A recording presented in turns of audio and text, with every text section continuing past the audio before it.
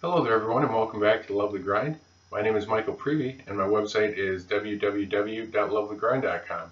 That's where you're going to find blog posts about spiritual growth, professional fulfillment, and a balanced approach to total health. Welcome back to the series of YouTube videos I'm doing about prescription drug withdrawal and surviving that withdrawal. For those of you who haven't seen my videos before, my personal withdrawal story involves the SSRI Paxil and the benzodiazepine tranquilizer medication Xanax. Those were two prescriptions that were given to me back when I was 21 years old, a college student, and I was experiencing some panic attacks and social anxiety. I went to a family doctor and those medications were given to me and then became a part of my life for the next 14 years more or less. I eventually decided to get off those medications around my mid-30s, and when I did, I was hit by severe prescription drug withdrawal, and those lasted quite a while for me. I was hit by a series of strange physical and mental symptoms, some emotional challenges, and at first I really didn't know what was going on. It took me a while to kind of wrap my head around the situation, define my situation, and find a way forward. But I did find a way forward. I found light at the end of the tunnel. I found healing. And that's why I'm making these videos, to share that message of hope and encouragement and healing with all of you out there who are still going through these withdrawals. Now, the topic of today's video is one that I'm sure many of you will be able to relate to, if not all of you, and that is surviving the negativity, getting past the negativity out there that exists in the form of these horror stories that are so prevalent online. They're prevalent in video form on YouTube, they're prevalent on message boards.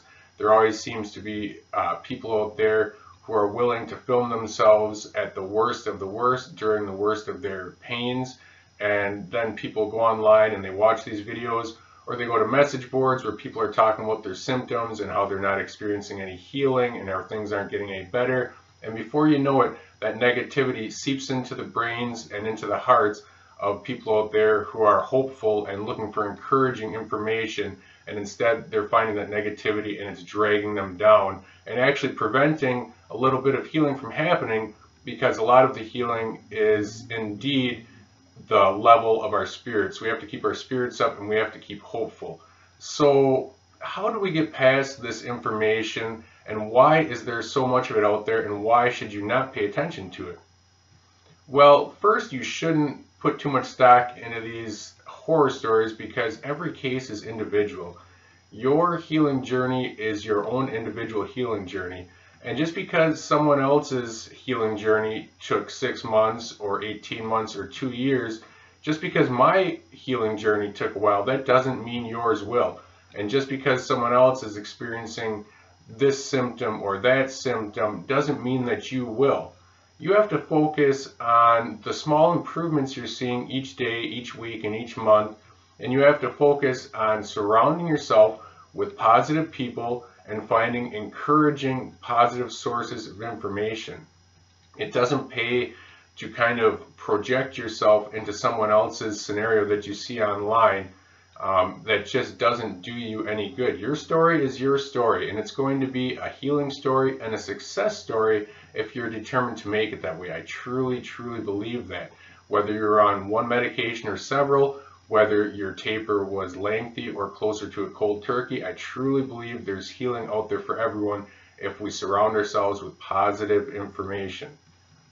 The second reason why you really shouldn't pay attention to these horror stories is because just because people post the worst of what they're going through doesn't mean that later on they didn't also experience healing. Unfortunately, a lot of people feel compelled to only comment on the worst of their symptoms or only go online when they're experiencing pain, but then when they find some healing later on down the line, they neglect to come back and make a video telling everyone about it, or go online to message boards and post a success story telling everyone about it. For those of you out there who are doing that, I applaud you, and I encourage everyone out there who is finding some measures of healing to share that with others so that other people can be encouraged. But unfortunately, there is a lot of negative information out there in the form of these quote-unquote horror stories, and people are posting the worst of the worst, but not the best of the best. So it's just like if someone went online and they're a new parent, and they make a video of themselves after they haven't slept for 48 hours, and they say how terrible it feels at that moment to be a parent. Does that mean that everyone should stop having children and it's just not worth it? No, that's not what it means. You know, if someone goes online after they fight with their spouse and they decide to make a video about it, does that mean that all of marriage is bad and that nobody should get married and that you should get scared away from the partnership of marriage just because you saw this one video of someone after a fight? Of course not. Life has its ups and downs. Every process has its good parts and its challenges, and the healing journey has both of those.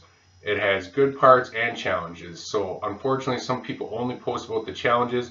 I encourage everyone out there to please post more about the healing as well. Now, the other thing we have to consider with these horror stories is that we never know the entire story of an individual who's putting this information out there.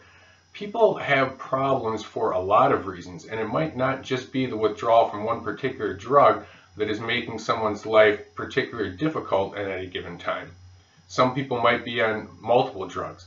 Some people might not be exercising or eating right or taking any of the other myriad steps that we must take to care for ourselves on a daily basis.